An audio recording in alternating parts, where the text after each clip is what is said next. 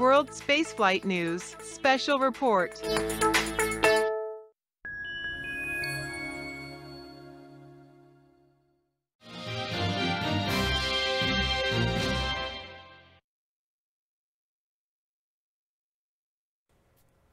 So here's what the heat shield looks like, or looked like, after the flight. Once we got it back, took it off the vehicle.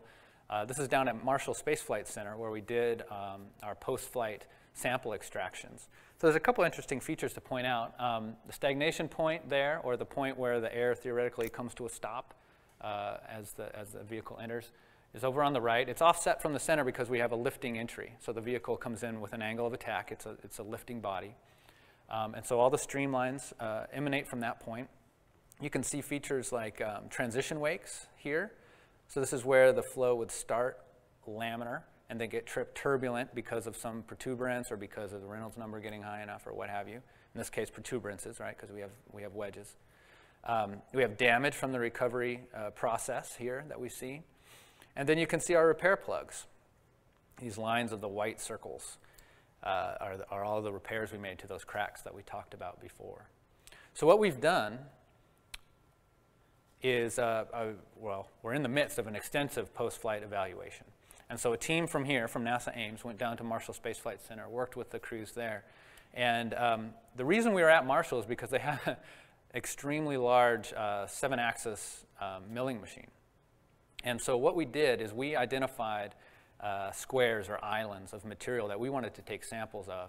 And the Marshall guys were able to set up their machine to progressively machine down the surface of the ablator to leave these islands of samples for us then to come off at the end and just take off with a hand tool. And it worked out really well. It also worked out well because they were going to machine the Avcode off anyway. One of the things that the program is doing is actually reusing the carrier structure from the EFT-1 flight test in water drop tests for development purposes up at Langley, starting in the late fall, I think. So the Avcode was coming off anyway, so we got as much of it as we could. So we took 192 samples of these squares. They're all here at Ames now. We took over 200 recession measurements, or a measurement of how much material ablated away during the entry. And these are getting characterized and cataloged and everything here now, and then they're going to ship off in batches to various places across the country for further analysis, mechanical properties, thermal testing, what have you. And that'll go on for a while, so the flood of papers is just beginning. I can feel it. Okay, so moving forward a bit to exploration mission design. That's what we're in right now.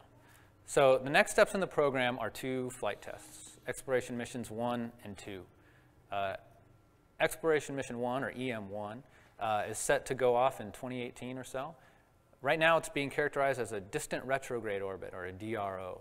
And this is an orbit that actually takes apogee out past where the moon is, so past 380,000 kilometers or so. There's a couple reasons for doing this. One is to demonstrate heat shield capability at entry speeds that are up around 11 kilometers per second. There's test objectives about radiation protection that far away from Earth. And you get to say that it's the furthest out that any human-capable spacecraft has ever been from Earth. So that's nice. Then we have EM2, which will be the first crewed mission of Orion, which is set around the 2021 time frame. And that'll be, you can think of it as a refly of Apollo 8.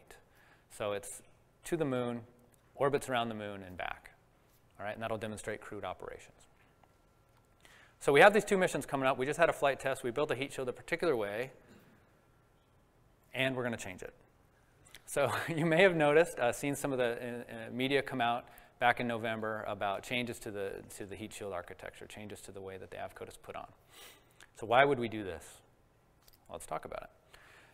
So motivations for a new architecture, in this case, and I'll outline it a little bit, blocks of Avcode instead of this honeycomb gun system. There's 2 main motivations. One is technical. We talked a little bit about the challenges we had with the EFT-1 build. Can we improve the manufacturing enough, not have cracks during cure? Can we improve the material strength enough so that we're not predicting these negative margins all the time? The EM flight loads are higher than the EFT-1 flight loads, so we have more of a challenge to go there. The second motivation is programmatic, particularly schedule. So fitting the honeycomb gunned architecture into the program schedule box has proved problematic. And a lot of that is because the honeycomb gunned manufacturing process is serial. So you build your carrier structure, you put your honeycomb down, then you gun all the ablator in, and then you cure. And you can't do one step before the other or in parallel with the other. They have to go serially because of the way that it works. If you came up with a system where you could build things in parallel, you would save time. So the thought is, what if we made blocks of this AVCode ablator? Don't put it in a honeycomb. We can make those in parallel with the carrier structure. We have to install those blocks, but that will take less time than it does to install the AVCode on a honeycomb gun system, so we'll save time and fit ourselves back into the schedule box we've been given from the agency and at the end of the day from Congress, right?